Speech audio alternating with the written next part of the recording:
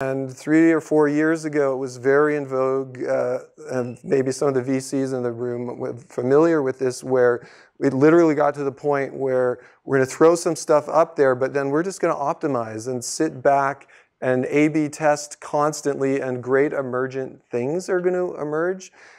We can go all the way to the other side of the coin, which is there are some companies that really don't do A/B testing that are really large consumer companies right now. I would say we're believers in both.